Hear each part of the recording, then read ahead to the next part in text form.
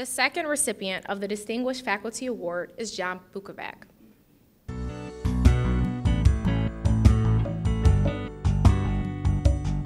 Hi, my name is Vance Baird and I nominated John Bukovac for this award. When I first came here, I wasn't really sure whether he was retired or not, and the fact that I saw him almost every day didn't clear that up very much. But finally it became clear that he was retired, but he still came in on a regular basis, still served on graduate student committees, was publishing papers and had projects on campus and at our stations off campus.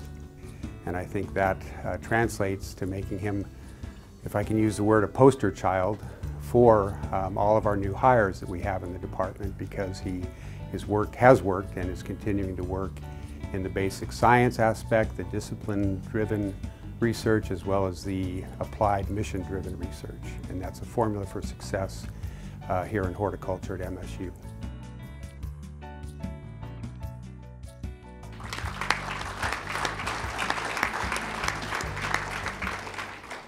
And unfortunately, Dr. Bukovac wasn't able to join us today, but congratulations. Can he get another round of applause?